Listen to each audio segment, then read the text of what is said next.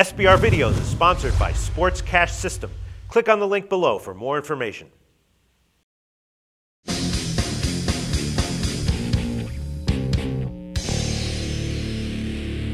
Hi, welcome to SBR Forum Videos. I'm Peter Loshak. We are previewing Week 10 in the NFL, and we're talking right now with Joe Duffy from OffshoreInsiders.com, who's got 26 years of experience proving himself, as well as, a couple months this year really proving himself. He's got a great record at his website, in our videos, in all ways. Joe Duffy, thanks for being back with us.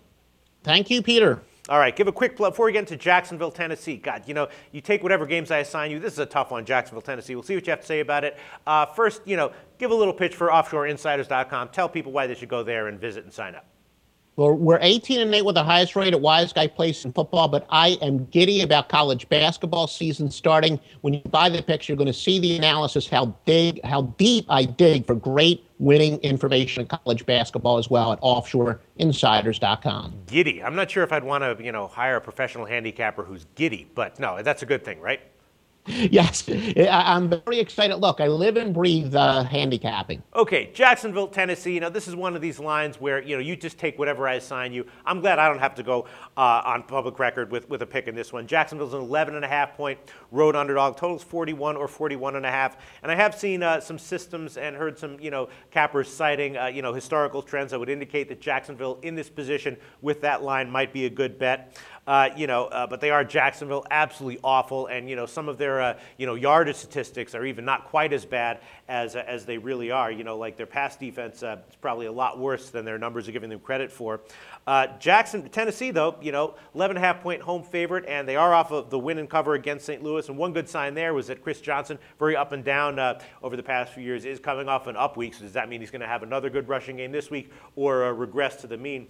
I'm not exactly sure. I do know that Jacksonville is not like Tampa Bay. Tampa Bay is a team that's pretty clearly bad and maybe heading even further down. While Jacksonville does seem to still have some optimism and some pep, they had a quote-unquote State of the Union meeting this past week where they sort of are trying to address some of their problems. So it looks like they're going to try to play as well as they can and try to hang as close here as they can. I guess I would lean towards Jacksonville plus 11.5, but they're so bad I definitely wouldn't bet it. What do you think, Joe Duffy? No, I agree with a lot of stuff that you said, and I'm not sure exactly what some of the systems and trends that people quoted, but yes, throughout the years, in really all sports, but more so in the NFL where perception can really affect the public, that really bad teams that are playing poorly, believe it or not, are actually good bets. Sure. Because the public, of course, wants to bet against them. So underdogs of 10.5 or more off of 7 or more straight-up losses, and a team that has a winning percentage of 250 or less, which for the most part they've lost 7 games, pretty good chance they do, but they're 34-12 against the spread, including 12-2 the last 10 years. And as you mentioned, Jacksonville is off of a bye. What do I say? One of my golden rules is rest, and in this case, in the NFL or college football, a bye benefits teams that need it the most. It hurts teams that are in nice grooves. Well, there's zero debate that Jacksonville mentally and physically needed that bye. As you said, they didn't have the big meeting of the minds.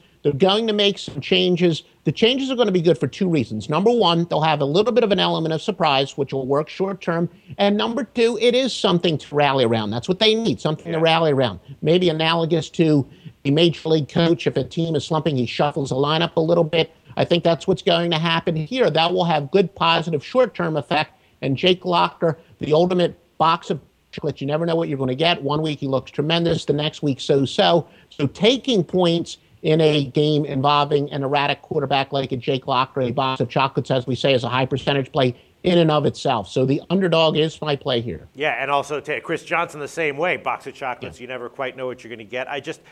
The only thing that makes me a little bit scared, which might be a good sign, which is why the line is so high, is just, on the forums at SBR, there have been so many times people have given the opinion, oh, Jacksonville, this is a spot for them, I like them, and then it's like they just look so bad on the field, and they get blown out so big time, and people just are sort of like wondering into the air, like, why is Jacksonville so bad? How are they this bad?